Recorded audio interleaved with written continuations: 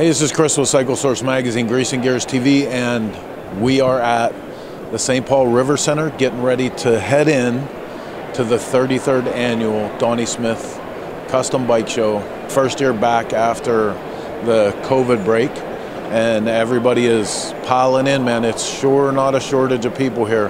The lines this morning for the ticket booth were ridiculous. It was outside, out the door of the place.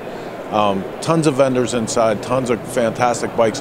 We're going to take you guys around today, show you as much of this as we can, get some interviews. Dennis Kirk has the garage builders set up. We're going to talk to some of those guys and bring you everything we can from the 33rd annual Donnie Smith Custom Show. Come on, let's go check it out.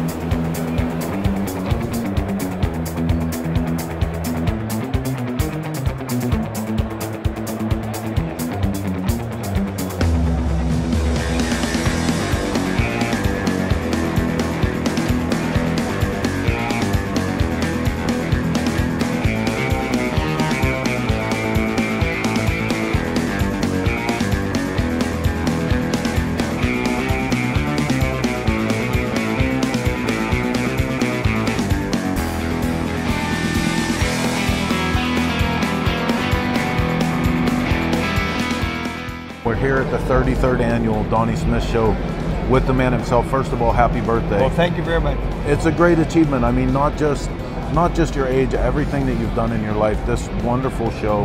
I forget how great this show is. And I mean, as far as the people and the conversation, like it really is a special thing that's been created here.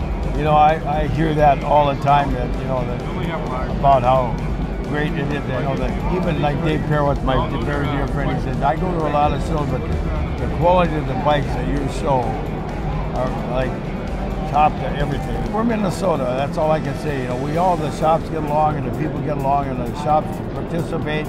That's just how Minnesota's been since the 70s. Yeah, that's a good part of the country. Yeah.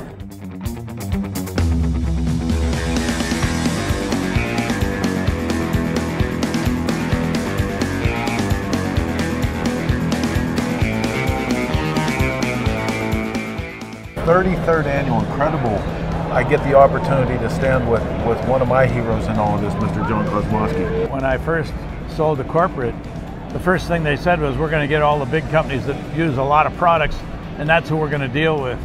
I put my hand up and he said, yeah, John, what's up? I said, well, this company was built one customer at a time, grassroots, working with that customer to make sure that his job turns out right.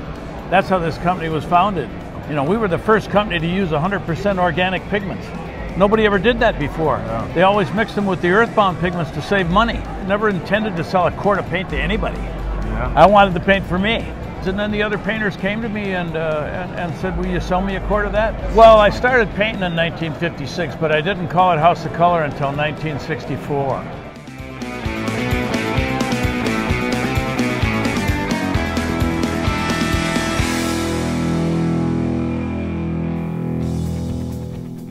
Winded down to the last few hours of the last day, and I'm with one of my favorite people in the industry, Mr. Brian Clock. Does that mean we get to do this and go 25 years? Ooh, you want to talk about surviving in the industry? Yeah. Oh, no joke, right? We're both 25. That's it. This is the 25 Club. So for me, I'm thankful. And what I love about the Donnie Smith Show is I walked down the pro class today, right? There's everything in there, from a Veloset to a restored Sportster, to a perfect 70s era looking shovel head chopper that's just super duper clean, to some guy's rat rod thing that he built out of car parts and Hemi heads and I don't even know, to Paul Yaffe's FXRP version of an 84 shovel head, but it has a carbon fiber 21 on it. I got a bunch of young guns, and that's what I call them at my team, and I love them, right?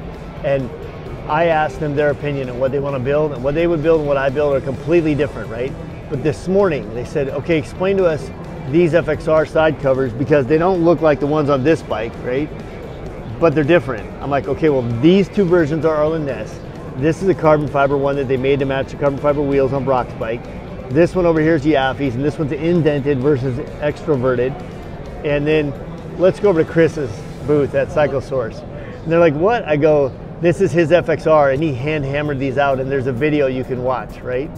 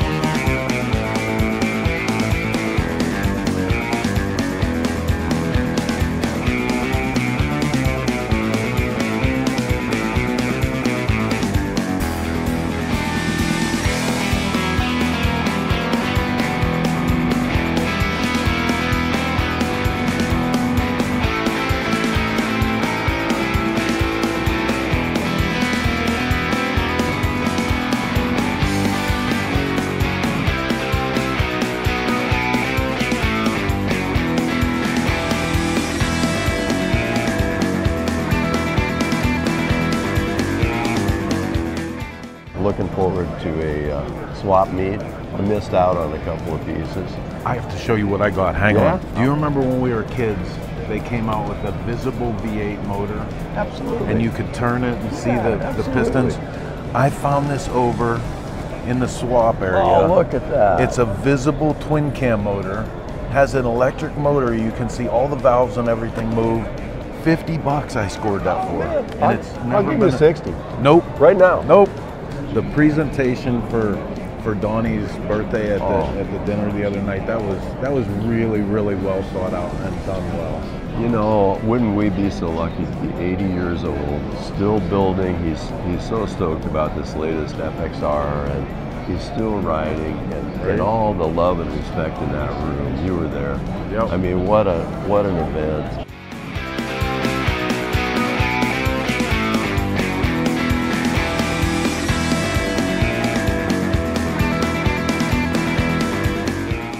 All right, man, that's going to be it for the Donnie Smith show. Wow, what an incredible weekend. More conversation. It's going to take me weeks still to unwrap everything that we went through here and everything that we saw. We're going to be bringing you guys feature bites and videos from this, but I want to thank Donnie. I want to thank all the hamster guys, especially Neil for putting this all together, and Sue for helping it stay on the tracks. And we're going to see you guys again real soon. Next stop is Fredericksburg, Texas, where we're coming out for the Texas Fandango. Until then, I'm Chris with Cycle Source TV. We'll catch you guys down the road.